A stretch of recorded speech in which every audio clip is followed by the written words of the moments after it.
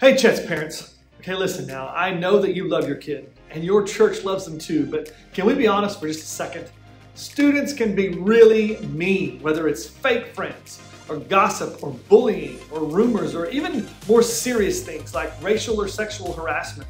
Like, students deal with a lot, and sometimes it's as the victims and sometimes it's as the perpetrator.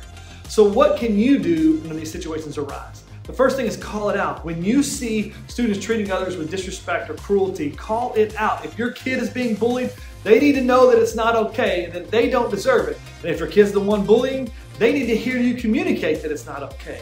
And when you do that, remember, speak that truth in love. It is so important.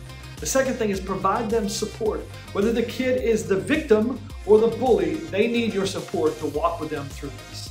Third is help your kid manage their emotions. Whether it's anger or fear or sadness or shame, help them identify what they're feeling so that they can better control their own responses. And the fourth thing is build their confidence. Whether your kid's the bully or the victim, they need to know that you love them.